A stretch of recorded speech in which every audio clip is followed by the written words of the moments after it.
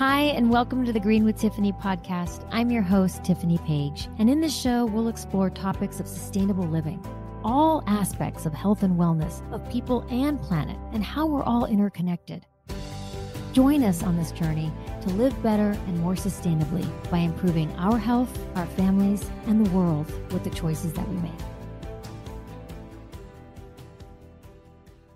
Hi, welcome Green with Tiffany community. I'm so happy that you're here for Pet Wellness Month. So I really wanted to take this month to bring together all the people that I work with directly. I have hands-on with them because I bring Lilli to these really amazing people, and I wanted to share them all with you and share their expertise and their story. So today we're with Dr. Christopher Thomas. Hey, Dr. Thomas. Hey, how are you guys? Hello. Nice to see you today. Thanks. And he is a doctor of veterinary medicine and the founder and owner of Canine Grillz, Grillz. I love that name. It's really memorable, which is preventative veterinary dental care. And so it's veterinary supervised, non-anesthetic dental, NAD. I'm saying that slow because I'm not going to say it again. I'm going to just use NAD. And if you need to say it, you can. So for some reason, I was having a hard time saying the word veterinary. So I even pulled it up on Google. So anesthesia-free dental. And so I just wanted to say that here in California, all dental procedures, including the prophylactic dental cleaning, is considered the practice of medicine, and it's only performed strictly under the supervision of a licensed veterinarian. So that comes in you, Dr. Christopher Thomas. Yes. Thanks for joining. Thank you so much for having me. This is an honor to be here, and I really appreciate what you're doing. It's very important to spread the word of, alternative modalities for treatment, and this is certainly one that I think is very important, is attainable, needs to be standardized, but we have a mission on our hands. So thank you for sharing our message with you. I'm so happy. That's really great. And I will get into the story how I found you. But you've been practicing veterinary medicine for 15 years. So what made you move into dental care? So I started Canine Grillz around 2013. A couple of years before that, the Veterinary Medical Board deemed non-anesthetic dentals a medical procedure. And that, I think, was primarily in an effort to kind of combat a lot of laymen who are out there performing these dental procedures with no medical knowledge, no dental knowledge, and were, harming animals. And anyhow, when they changed those regulations, a friend of mine owned a boarding facility, and he had a non-anesthetic dental service coming in. So they needed a veterinarian to supervise the service, and he invited me, and that was the first time I actually saw a non-anesthetic dental for myself. And I was impressed. I definitely thought there was, I thought some of these guys and gals were doing great jobs with the dental cleaning, but I certainly thought there was some areas that needed to be vastly improved. But it was really kind of a light came on. I was like, this is, there's so much potential here. And it's such a potentially important service that's historically in veterinary medicine, I believe dentistry is overall neglected. We just don't have the ways and means to get people to get their animals in under anesthesia regularly. And, so we have to find an alternative modality that's effective. But, so that's kind of how I got involved. Okay. And so you moved into this full time shortly after, or that was like the light bulb you said that? Yeah. So I just kind of started to, figure out a plan on how to address this. Hired on a technician. We started the service, and we just kind of started slowly building up the service, building up the reputation through example. We're very strict on what we will and will not do as far as cleaning teeth. We send a lot of animals to anesthesia because they have to have anesthesia. This is not a substitute for anesthetic procedures. The two are meant to work hand in hand, but we really need to push prevention first and foremost, as opposed to waiting till there's a problem and we have to pull all these teeth, to the point when animals have to lose teeth, that means there's been pretty advanced periodontal disease that has progressed to that point. And so we can prevent that. And that periodontal disease is certainly not comfortable in day-to-day life. It certainly exposes them to higher risk of systemic disease and all sorts of other things, shortened lives and all sorts of other things we hopefully, and should be able to prevent through regular care. Definitely. Preventative is always going to be better than treatment. Well, that will take me maybe to my story about Lilli quickly. So I took Lilli in to get her first dental cleaning under anesthesia. And it's so nerve-wracking because they call you if you ask them to let you know what it is that they're going to be doing. So she had to have 6 teeth pulled, and they wanted to pull her canines. And I thought, that's a really big surgery. Do you need to pull her canines? And they said they did, but I didn't want them to. So they said there were pockets in them and you could get through them. So I said, no, we're going to find something else. And I also know that your teeth are connected to meridians, and I didn't want to pull the canines. It's a very big surgery. So I did not. Cut to a year or two later, when I went back, it was the same vet's office, but a different technician. And she said, oh, I never pull the canine teeth if I don't have to. And I thought, well, that's strange. And so when she went in, she said they didn't need to be pulled. She pulled 6 other teeth, but she said the canines were fine. So I'll never know that story, but I was done with that. And I wanted to find something else because I thought it was 2 different stories. I didn't do anything different. We didn't do anything different for her teeth. So how I found Dr. Thomas is I was at Healthy Spot, which is a pet store that's a small chain here in California. Is it in California or is it also in other places? Currently in California, it's in San Francisco, like the Bay Area down to LA and Orange County. Okay. So I went there and they have I just like them, they're a little bit higher quality products. Not that Lilli ever ate dog food, but I went there for something and I saw an advertisement for Canine Grillz with this non-anesthesia cleaning. And I said, that's for me. So that's how I met you. We set up the appointment and, you're just so great the way you run your business. And the technicians are so nice. They're so kind and gentle and they love Lils.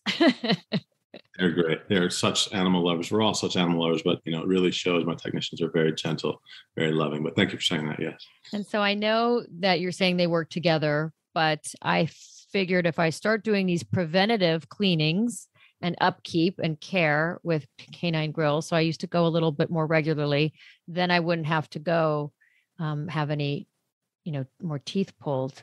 And I didn't. Yeah, she's been good. Yeah. Ideally, that's how we want it to work. But, sometimes things do arise just like they do in our own mouths, and we just can't avoid them. But so we generally recommend, we want to mimic our pet's dental care to our own dental care, is how I kind of try to, express that need to our clients is, it's all about prevention. Their adult teeth come in between the age of 6 and 9 months. And then from that point forward, you should really be brushing their teeth regularly, coming in for regular cleanings every 6 months, with the goal to keep their teeth as clean and white as your own teeth all the time for all the same reasons. I mean, it's just, we have to kind of start thinking about that. It really kind of makes sense, So all that heavy discolored buildup, over time. So, but a lot of clients just don't realize that it's not really impressed upon us to a lot of clients by their veterinarians. I think kind of because the structure of veterinary dentistry, it's difficult to convince a client that they have to go in and put their animals under anesthesia for X amount of dollars once a year, let alone twice a year. So, there's some timidness there, I think, on the veterinarian's half. There's definitely pushback on clients' behalf. So it's just kind of the system doesn't really work very, very well for true, thorough preventative care for our patients. So that's where Canine Grillz kind of came to be when you put all that together. So it's great to have. And when Lilli came in, you wrap her like a little burrito and do the cleaning. Take us through what an initial consultation is. First is the consultation, and then what a procedure is like. Sure. So the first thing we do is gain any relevant medical history, see if your dog or cat has any underlying systemic disease, cardiac disease, seizure history, cancer, orthopedic issues that potentially could be exacerbated during our procedure due to stress, positioning, things like that. We also find out any history on their dental history, if there's been any anesthetic procedures, when their last cleaning was, et cetera. That's basic stuff. And then when we bring them into our vehicle, we perform a wellness examination. Again, I do, a basic wellness examination from head to toe on the animals. Then we do a very thorough oral examination with instruments, and we go around and touch every single tooth. We probe around the teeth. Again, we're looking for mobility, significant infection, fractured teeth, all sorts of different things we could find in there. We do look to identify those issues. And if we do identify anything that must be dealt with under anesthesia, we do not clean around it. We do document it on a dental chart. We'd send you with that information. You'd have to get an anesthetic dental this time to get those problems resolved. Then you could come back and see us 4 to 6 months later. Then we could start to hopefully maintain them moving forward. But if we don't find anything wrong, and your dog or cat is comfortable and compliant, depending on their size, kind of depends on how we position them. But someone like a little one like Lilli, yes, we wrap her and we swaddle her like a baby in a towel, being very conscious of her anatomical positioning. And then, that's kind of how we get them positioned. But technicians use one hand to kind of control and open the mouth, and the other hand for the instruments. But as long as the animals are comfortable and compliant, we actually get in. We can actually get in there. I don't know if you can see this. There's a little. Oh, wow, look at that. He has a little sample of a dog's mouth there. That's wild. So if an animal was under anesthesia, we'd use a metal mouth gag to kind of keep their mouth open and be about open that wide. And what we do is we just mimic that with our hands, and we use one hand to kind of control and open the mouth, and then the other hand for the instrument. As long as they're comfortable and compliant, we have the exact same access. We use all the same dental instrumentation, scalers, curettes, ultrasonic scalers, mechanical polishers, clean the teeth the exact same way. Yes, we clean above and below the gum line. There's literally no difference between our non-anesthetic dental and an anesthetic dental, as long as the animals are, pass our oral examination and our behavioral assessment. Okay, so large dogs, real quick on large dogs, they're kind of laid at what we call lateral recumbency, again, between the technician's legs. Your neck kind of rests on one of the technician's legs. And again, we use the same hand positioning to open and kind of control the mouth. Yeah, I would imagine the larger dogs would be a little bit harder. But do you recommend, I think Lilli gotten later as she got a little older, a little spicy, any CBD or any kind of sedative? Is that something that sometimes there's animals that are behaviorally non-compliant and we have to turn away because it's just not safe for them or us to get in their mouth. We don't want to, we certainly don't want to obviously physically harm them. We also don't want to psychologically traumatize them. We never force an animal through it. So if we are able to get through the examination and determine that there's nothing that needs to be dealt with under anesthesia, it's just a behavioral thing, then what we generally recommend is to obtain an oral sedative, come back at another day, and we can try again. I'm going to tell you, CBD is not very effective for this, for us. There are some dogs that are quite responsive from a sedation standpoint with CBD, but the great majority of them, unfortunately, don't respond well enough for us to be effective with CBD. But so we generally have to go the pharmacological route and, go the chemical route. But that is still, the same kind of medications that work well for animals that have a hard time flying on a plane or, are scared of fireworks or thunderstorms. Those medications usually take the edge off enough. They're wide awake during the procedure. They go home and maybe take a long nap. But, sometimes we're effective that way. It's not a guarantee. This procedure is not for every animal. They do have to be able to tolerate it behaviorally for it to really be effective. Okay. Well, that's good to know. Lilli was great with it most of the time, except towards the end. She wasn't too tolerant anymore. So do you recommend certain breeds have more upkeep like a Chihuahua? I mean, do you find that certain breeds just genetically have bad teeth and really should be seeing you more often? Yeah, I think the smaller breeds, it's kind of known that the smaller breeds, they have smaller teeth. Those teeth have smaller roots and they sit in smaller jawbones. So they're just not deeply, strongly rooted teeth. So we really need to keep those teeth as clean as possible. Certainly, there's potentially a genetic predisposition with breeding and things like that. But again, if we can kind of think to focus on keeping their teeth as clean and white as our own teeth, that is what we really need to do. Now, the smaller ones, brushing is even more important than the big dogs. They're not avid chewers. Definitely the smaller breeds, stay up on it. I mean, all of them really. There's no real exception to that, but definitely the smaller breeds probably need more attention. It was so hard. I tried to brush her teeth. I should, if I'd started it when she was a baby, maybe it would have been better. Exactly. But starting it when I did, which is when I met you, which was much later, I mean, she, and she's only 6.5 pounds, and you think, okay, I can get this toothbrush in your mouth, but she was having none of it. So I saw you more often, which the coincidence is I actually go to my own hygienist more often too. Yeah. Because I hate to floss. I know that's terrible. I shouldn't say that out loud, but so I go more often for cleaning. In fact, I actually brought Lilli to my hygienist, if you can imagine that. I know that's probably not very, I don't know, the cleanliness of having a dog, but she would lay on my lap while I had my teeth cleaned, and my hygienist loved her and would always just want her to come and Brush your teeth. Tried to. That didn't work either. Only you guys were able to do it. Yeah. So that's kind of what we face. Some of those little ones are very, very tough, and very, very, strong-willed. So they are. One of the veterinarians I took her to said that she was spicy. So you do cats as well. Did I see that? You have cats? I don't think I've ever seen a cat go in for an appointment. Is that common? Yeah, we probably do a couple cats a day on average, I'd say. They are actually excellent patients. Are they? That's so funny. I would never think that. Our success rate on dogs is probably, from a behavioral standpoint, is probably about 93 to 94%. And on cats, it's probably 95 to 96, a little bit better. They're very, very tolerant. They have smaller teeth, fewer teeth. They're generally pretty well behaved. That being said, in regular medicine, if, in a veterinary hospital, I'd be much more fearful of working with a cat than I would with an aggressive dog. An aggressive cat than an aggressive dog. They are fully armed, fast, and they don't mess around. But for whatever reason, in our procedure, they tend to do very, very well. So that's funny. They like their teeth clean. I feel like some of these animals might, animals are very smart and very intuitive. I think some of the animals that even start out kind of nervous and scared at the start, after we kind of get into it, they realize they're not being really harmed.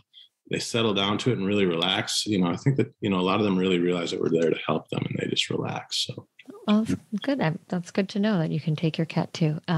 Where did the collaboration come with Healthy Spot? And do you have others, or is that the main one that just keeps you busy since they have so many locations? Right now, it's the main one that keeps us busy. We've been with them since 2014, so about a year after we started. That is kind of an interesting story. A friend of mine was friends with one of the owners, Andrew, and her and I were doing some charity work someplace. And she's like, you should meet my friend, Andrew. He owns this company called Healthy Spot. And she knew that I was a veterinarian, of course. And she thought that we both kind of aligned on our philosophies about things. And so that's more or less how I got them in the introduction to Andrew. And he had, through again, kind of how things were going with regulations in non-anesthetic dentals, they had a previous service that was subpar, and they were looking for a change. And we just kind of happened to meet at the right time, the right place. And when I started working with Healthy Spot, they had 3 locations. Now they're up to about 20 or 20, I think about 21 or 22. Oh, wow. Are you in all of them?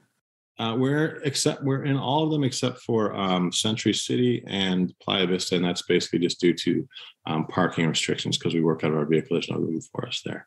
It's really allowed us to have a great span of reach and kind of get our service out there and seen. What I really want is for other veterinarians to see our work. And the way that I do that is by turning these animals down and sending them to anesthesia with our information. So veterinarians who at first were a little bit reluctant or had, negative opinions about non-anesthetic dentals, a lot of them have now come around to realize, just how important our particular service is and how we function, and how integral the two services, anesthetic and non-anesthetic, must really be. So, but again, that all basically comes from my relationship with Healthy Spot and our ability to get into different neighborhoods and, meet their clientele. And it's been very beneficial for both of us. So I'm very, very thankful for that relationship. Yeah, it was great. It's how I found you. And then do you always know you were going to be mobile of how you did it? Well, we didn't actually get into vehicles until I think 2017. So we were working in store for a while, and that was it was not very smooth. And so the vehicles really just kind of changed our game, and again, helped with all sorts of different things, just brand recognition and our mobility. The model that we have now, the mobile model, is great. Again, we can kind of set up shop wherever we need to. And, there's no significant overhead, which is good for us from a business standpoint, but we do intend to, kind of move into brick and mortar and do some, anesthetic dentals as well, and start some training courses for technicians.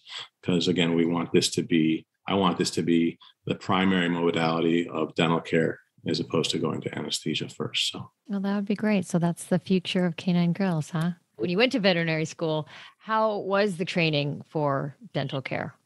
To me, it was inadequate. So the mouth is obviously the beginning of the GI system. So most veterinary students learn about dentistry as a couple lectures in internal medicine.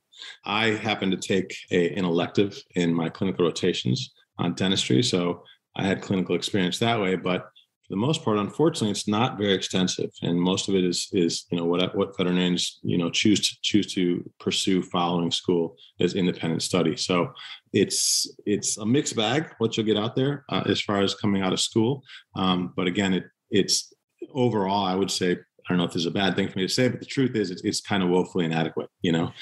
So well, maybe you're here to do a new curriculum with it. So there's again.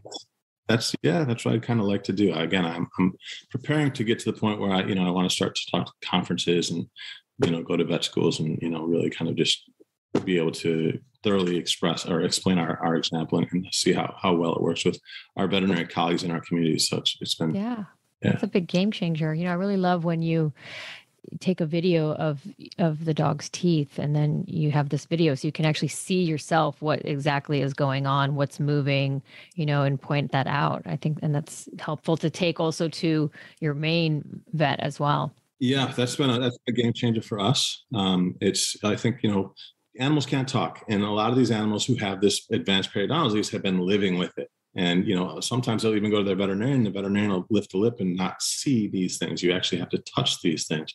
So the video, and that can go on for years, unfortunately, like that. So clients sometimes have a hard time believing that there are significant loose teeth that need to be pulled.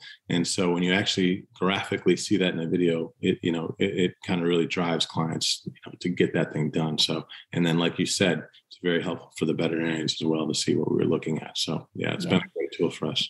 So you're here in California, the greater Los Angeles area, you mentioned San Francisco. What do people do? I mean, I know you probably don't know the laws of all different states, but there's some that do they have to have a veterinarian on? So again, that's another mixed bag. It depends on the state. Some states you are like California, where they have to have a veterinarian present. Some states there doesn't have to be a veterinarian present. It's kind of the archaic, what is illegal in California way. And then there's some states where it's just outlawed in general, non-anesthetic dental. So that's too bad. Unfortunate. Yeah. Nevada is a state that used to ban non-anesthetic dentals, and now I think they have come around to adopt. I'm not 100% sure. I didn't have a chance to look this up, but I think that they have adopted the model of California where it has to be veterinary supervised, which is great. But that being said, again, even between veterinarians, if there's, other veterinarians out there who may be doing this, we need to collectively come together and really standardize this so that we're all doing this the exact same way. And we are, processing the animals and assessing the animals the exact same way and utilizing anesthesia absolutely when it's necessary.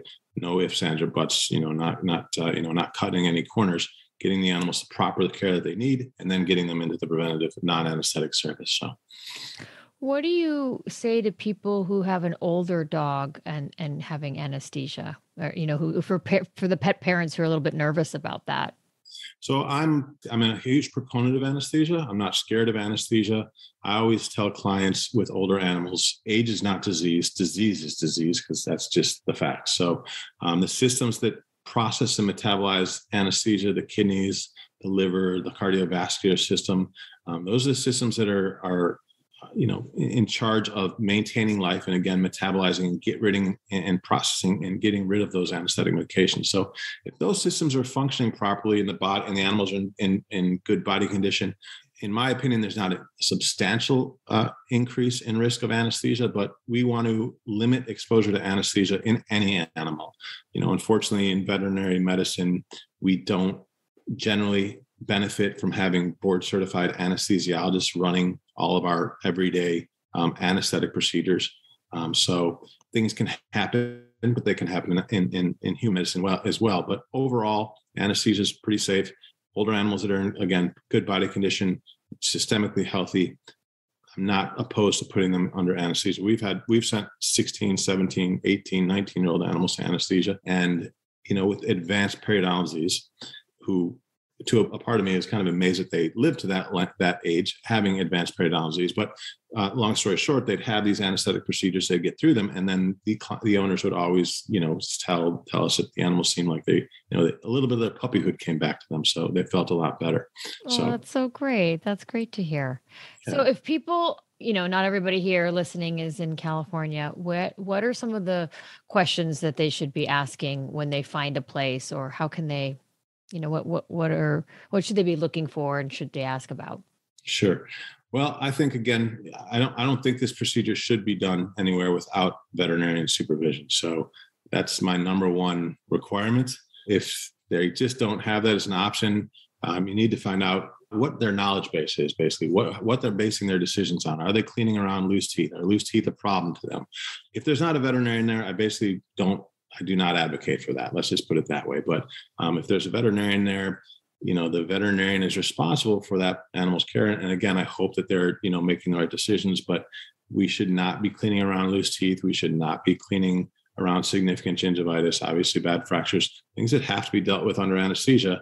You basically want to know if that veterinarian is going to, send you away. And unfortunately, I think a lot of clients look to non-anesthetic dentals as the only option for dental care. And that's not how I look at it. Mm-hmm. And the two systems have to work together.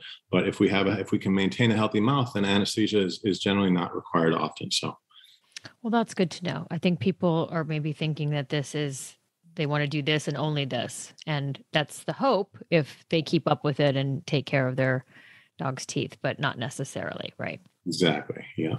So I wanted to know what got you into veterinary care in the first place. What made you have a love of animals? We asked that question a lot. I remember my very first memory of wanting to be a veterinarian was when I was, I think, 5 or 6 years old. My very first dog, Angel, was a Weimaraner. And I remember going to our veterinary hospital with her. I think she must have been my best friend. And aww, so cute. I remember going in there and the doctor, I can't remember her name, but I remember watching her interact with my dog. And I was like, wow, I just was mesmerized. And I think my parents tell me from that day forward, every day or anytime anybody asks me what I want to be a veterinarian. I've had dogs my entire life. And I just remember my entire life saying, I want to be a veterinarian, and eventually made it happen. So that's pretty impressive. Not everybody always knows. I mean, there are a lot, but not many, always knows what they want to do so young, and that's it. And then make it happen. Yeah. That's impressive. Thanks. So Canine Grillz, you can find them at Grillz.com. So you go to different branches of Healthy Spot each day, or every day of the week is a different place, or how does that work? Yeah, every day of the week is generally a different location. Our schedule's on our website. But yeah, so we're up in the Bay Area every other month currently, trying to get a little bit more established up there. We could be. So you go up there? Yep, we fly up there. Oh, wow. That's yeah, cool. We have a van staged up there, so we leave it up there and fly up there every other month for 4 or 5 days. Knock out as many as we can. But so the goal is to obviously, get full-time service up there as well. But so currently we're at Healthy Spot. Stay tuned because we will hopefully be opening up an anesthetic office here soon. And then as we can get more technicians trained, we'll hopefully be able to branch out elsewhere as well beyond Healthy Spot. But Very exciting. Online via the website. So I love the fact that your love of animals brought you to be a veterinarian. And then through that, now you found this whole other niche that's so important. And, I actually don't even know another place that does it. I mean, I haven't looked, but I don't find it to be I've never seen another advertisement for it, is what I'm saying. It's not a standardized service yet. And that's my number one goal. There's not really any places I can really, unfortunately, I know of that work at the standard that I think is acceptable. But that's what we have to strive for. I developed a tier system on kind of rating services because there are services out there. Tier 3 are legal operators, people who are working without veterinarian supervision. Tier 2 providers are staffing companies or groups of non-anesthetic technicians. I don't know their training background. They don't work under one specific medical director, but they go and they subcontract veterinarians and they work with different veterinarians at every different location they work at. That's very inconsistent care. Those are what I call tier 2. And then tier 1 would be a veterinary service like Canine Grillz that's owned by a veterinarian. has one specific medical director. Every procedure is performed the exact same way. So that's what I intend to shortly introduce to the vet medical board, so we can hopefully adopt that kind of verbiage and amongst veterinarians, so that we can help to classify and inform the public and be more informed as to who they're dealing with when they do go to approach these services, because the service has so much potential, but we're really just hindered by these illegal operators who are continuing to do terrible work, harming animals, and continuing to perpetuate the stigma that unfortunately has been around based off of their poor work. So it can be done so well. It just needs to be adopted by other veterinarians, and collectively we need to address things the exact same way and standardize things. So that's really exciting. So if you're out there and you're taking your dog to an NAD, ask if it's the same veterinarian that's on staff there that's going to be overseeing things, so that they know your dog, that they know what's been happening and what's the changes might have been in the next, handful of months that they come. So typically you ask the dogs to come every 6 months. Yep, 4 to 6 months. Yep. Just kind of depends on, every individual dog is different, how quickly they build up, if the clients are brushing. But a general rule of thumb is every 6 months. The old approach to this, and still is the common approach in many veterinary hospitals, is they just lift the lip and see if they see really heavy discolored buildup. Just again, think of their teeth as your own teeth. Imagine what that would feel like, having a millimeter of brown discolored tartar on your teeth every day, all day long. You would never tolerate it, I hope. But the goal is just mimic your own dental care to your dog. You mimic your dog's dental care to your own dental care. But so every 4 to 6 months, brushing regularly, ideally every day. It's hard to do. I'm laughing at that because it just never happened. And I'd say maybe, unfortunately, only about 15-20%, because I get it. It's tough and not every animal is going to tolerate it.